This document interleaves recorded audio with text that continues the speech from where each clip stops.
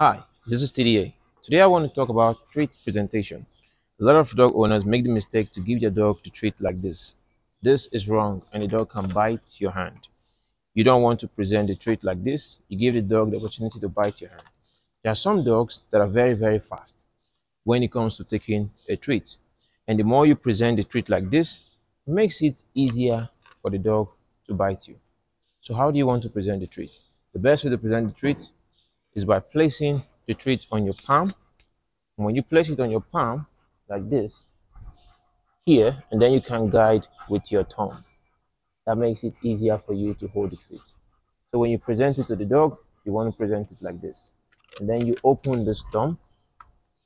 When you open the thumb, you release the treat, and then the dog can take the treat from your hand.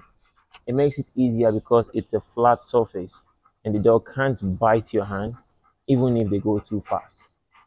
But if you keep your hand like this when presenting the treat, you put yourself at a risk of getting bit by the dog.